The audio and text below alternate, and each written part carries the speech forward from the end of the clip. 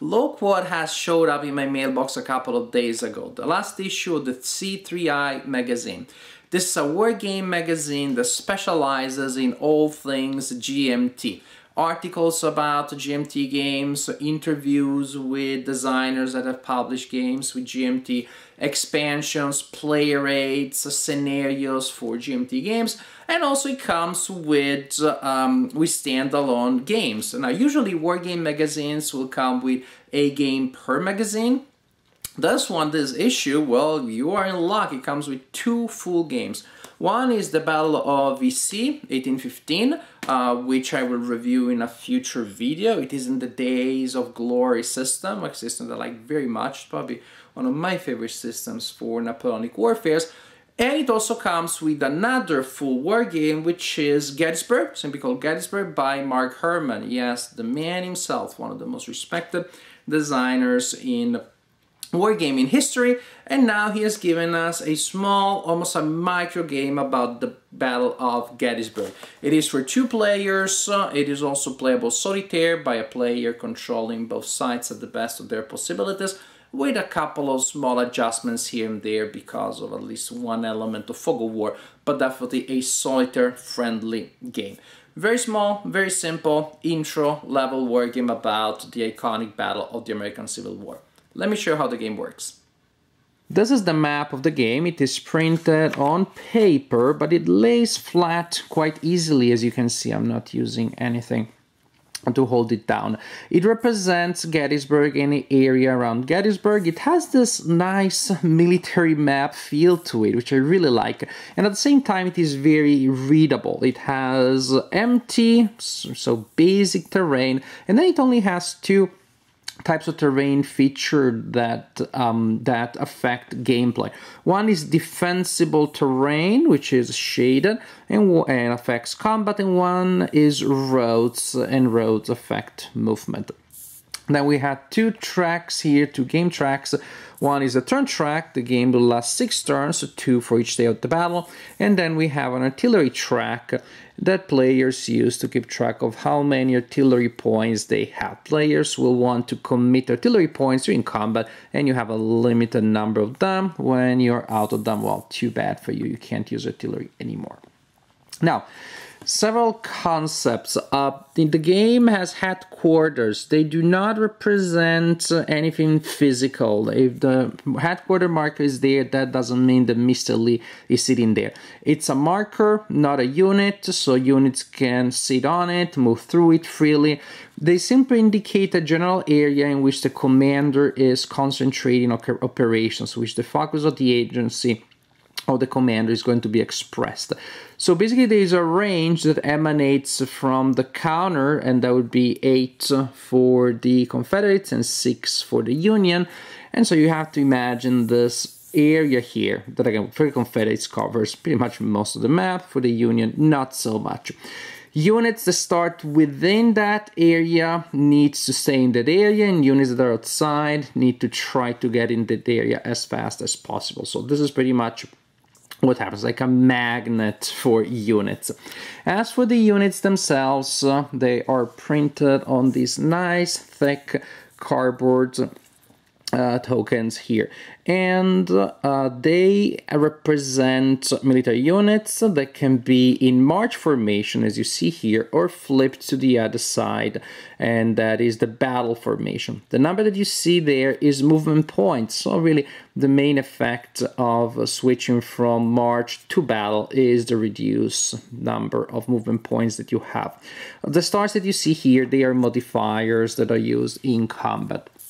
In Gettysburg, so as you can imagine, we're going to have a light defense here from the Union, a group of Confederate units moving in this direction, and then reinforcements from both sides rushing in and trying to fight it out. Probably in this area here, maybe more in this area here. It depends on various factors.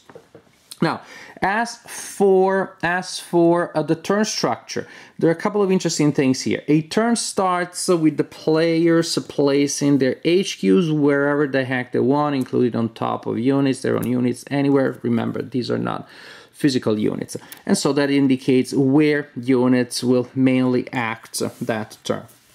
Then you return to the board blown units, meaning one of the results in combat is that the unit may be blown. That is, the unit is removed temporarily from the game for 2 turns. So you place it 2 turns ahead on the turn track, and at the beginning of the turn, after you place your headquarters, when these units are brought in back to the map.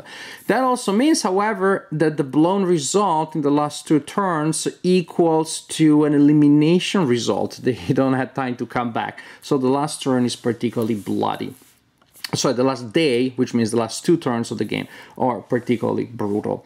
After that, formation. Remember, we can be in march formation, you can be in a battle formation.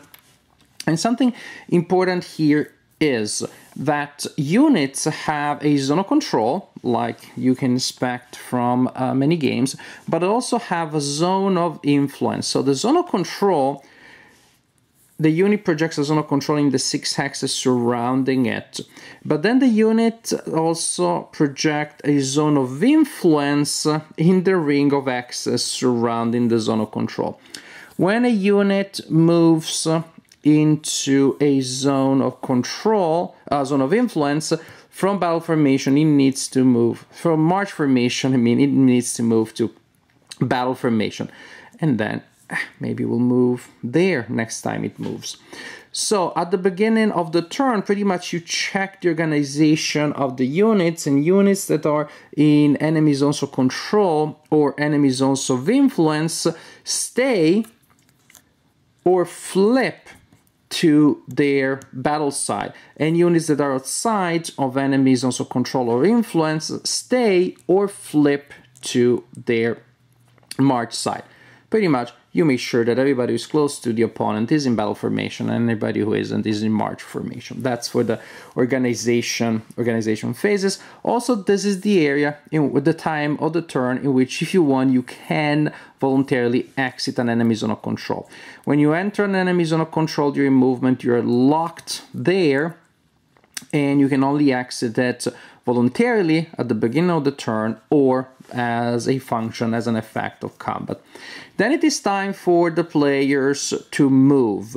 Interesting enough, there is a movement phase in which both players will alternate moving, and when both players are done moving, then you have a combat phase in which both players will declare attacks.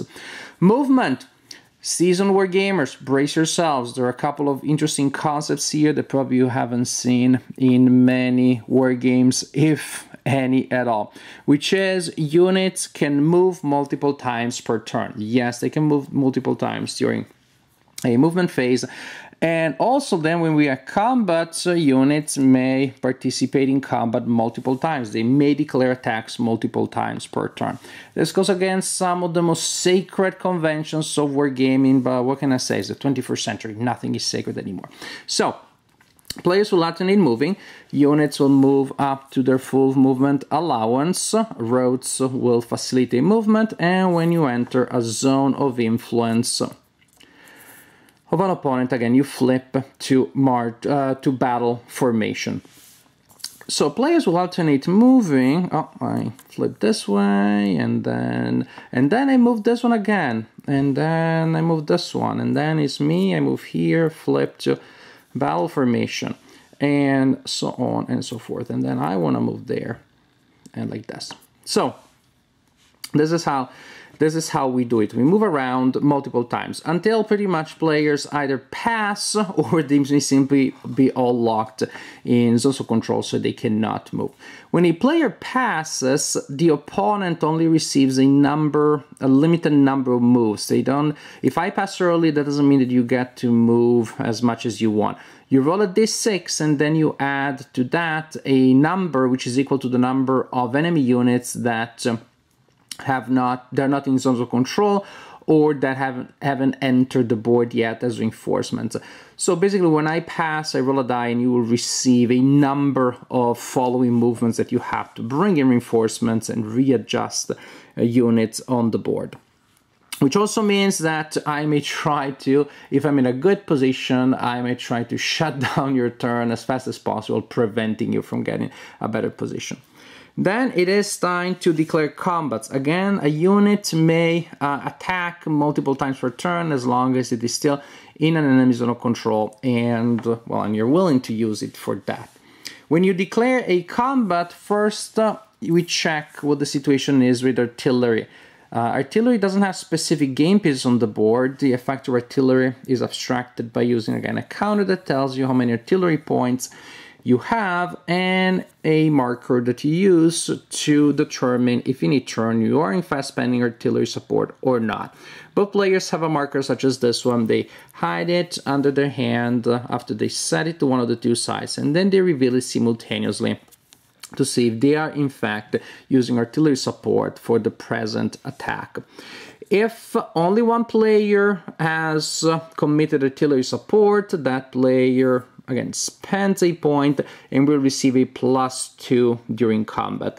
If both players have committed artillery support, then there is an artillery duel in which both players roll a die and the player that rolls highest gets the +2 bonus for the attack roll. Then, and we only use d6s in this game. Then both players roll dice to determine their combat total. So you roll the die, and what you roll is your base number, to which you add +2 if you had artillery support. The defender only can add +2 if they are defending in defensible terrain. The attacker gets a +1 if there are 2 or more non-attacking friendly units next to the defender, like it would be in that case if I am attacking with that unit there. Also, each unit adds +1 for each star on their attacking unit. So you compare the two modified results, you roll and you add all of those for the attacker and the defender. The player with the highest wins the confrontation, and the difference tells you what happens to the loser. If you rolled, if the difference is +1 or +2 for the attacker, for the winner, then the loser will retreat, and if he's unable to do so, to meet all the various limitations of retreat, then that is treated as a blown result. If the differential is 3 to 4, then the unit of the loser is blown, and so it is moved 2 turns ahead when it will return to the battlefield, unless it's July 3rd. The differential is 5 or more, then the unit is simply eliminated. You continue like this, turn after turn until the end of the last turn, and then you determine victory, and victory is based on elimination of enemy units. I like this game a lot. It is definitely, within its category, mind you, is not an epic game, nor was it meant to be, but for an intro-level game that is playable in heck under an hour and still has a good degree of historical flavor, and still has interesting gameplay elements, this game is quite an achievement. I definitely enjoyed playing it. Now, the game is intro level in terms of complexity. I said that instead of saying introductory war game. There's a reason. To me, a good introductory war game is not just something that a non-war gamer can play easily, and this one is, that's intro level, but also something that teaches you about some of the conventions of wargaming, so that then you can use those when you're playing other war games. There's also control, well, that's here, but then there are a lot of other conventions that simply this game is not that concerned with. So it is an intro level game that is not necessarily the best introduction to the hobby, because then you still have to learn from scratch the idea, wait a second, what do you mean I can only participate in combat once? What do you mean I can only move my unit once per turn? In that game I could do differently. Maybe on the plus side, somebody who's not a war gamer does not have to unlearn those conventions, but on the other hand, this is not necessarily the best stepping stone to the hobby. Still play to get a sense of how fun playing wargaming is, but there are so many mechanics that then you can port to other games. And I'm not saying this to complain about the game, I enjoyed it. It's just to clarify that there are other games such as the classic SPI Napoleon of Waterloo, which are same level of complexity, even maybe less, I wouldn't say that's more complicated, but that one has more units, so it takes longer to set up and play. There are games that have similar level of complexity and accessibility that then also you can spend them better as currency in terms of knowledge about what you learn and you can use. This game is an intro level game that definitely is very enjoyable for something so simple, so linear, so easy to set up and then to put away. You can play a full game in less than an hour, in a single evening. You can play multiple times, you can have your own mini tournament. Definitely enjoyable. And I like how the game, again, is so simple and such a low number of units. When I saw the counter sheet, I thought there had to be a mistake. Maybe my copy was missing something. And yet, no, it really works. So you really get to do all that you need to do. You really get a sense of the main events, the main challenges, because of the reinforcements that come from different directions. Then they will tend to clash in different areas. With this fact, pretty simple, this idea of the zone of influence that I don't know that I've seen elsewhere, or something is not a common idea, that however manages to show you how, well, the formations change, and now you started from maneuvering really fast and now you're approaching your enemy more slowly, more carefully. It has an historical feel, and also it has interesting tactical challenges, as in fact now you're slowed down and you will like to do the final maneuver to get into the perfect position to hammer the opponent from one direction where maybe another unit of yours is acting as the anvil. But then it's complicated, as it should be, because you shouldn't be allowed to march in front of your enemy units too easily without consequences. We saw what happened at biggest charge, just thinking about Gettysburg.